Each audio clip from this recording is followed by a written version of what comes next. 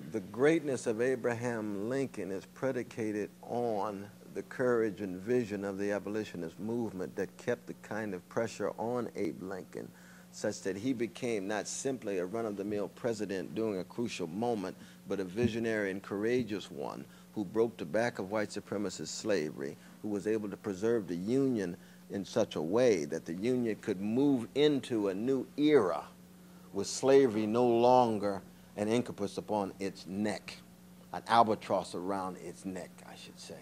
And so when you think of Lincoln's first inaugural address, which called for an endorsement of the unamendable amendment, the first proposed 13th Amendment that said, in fact, that slavery would be permanent in America. Frederick Douglass bought a ticket to go to Haiti when he heard that.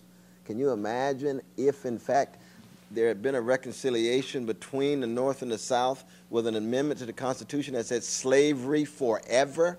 Abe Lincoln supported that. Now, was that pragmatic? Was that opportunistic? Was that unprincipled? For Frederick Douglass, it was barbaric. Lincoln changed his mind. His greatness was that he changed his mind. He supported colonization of black people, to send free blacks to Africa or Central America. He changed his mind when he called for black people voting in New Orleans in April 1865. 3 days later, white John Wilkes Booth put a bullet through his head.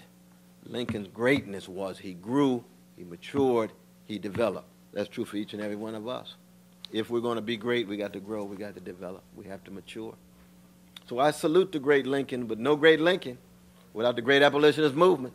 And that's Harriet Tubman, that's Harriet Beecher Stowe, that's Frederick Douglass, that's Wendell Phillips, that's Charles Sumner. That whole movement put pressure on him to make him great.